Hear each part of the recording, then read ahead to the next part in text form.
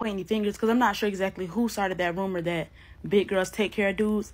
But if you're a big girl, go listen to that content creators video where she's talking about she doesn't know who told these men that big girls take care of men.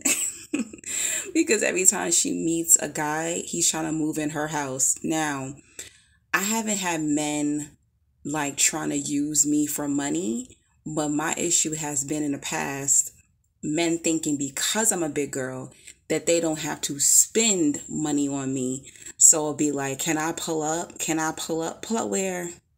What's all this pulling up, trying to pull up to my house, thinking I'm easy? They don't have to take me on dates. No, okay? No, no, no, no, no.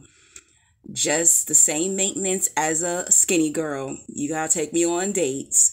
If I need things fixed in my house, you better be handy. Okay, yes, I expect gifts. I expect cash outs. I expect Zelles. I expect trips if you got a passport.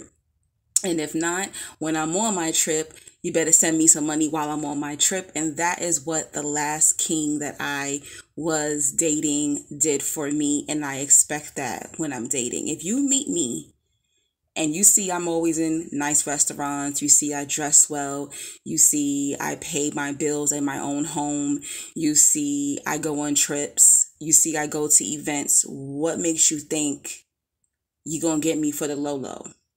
What makes you think because I'm big, you just pulling up? Go pull up to your mama house. You're not pulling up to my house. And to my fellow big girls, don't ever think that you're not worthy to be taken out on a date. You're not worthy to be wined and dined or shown in public, affection in public, holding hands in public, loved publicly on social media. Don't ever think that.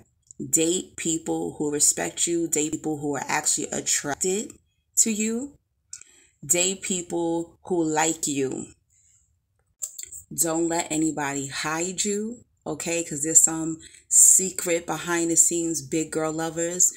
Don't date those.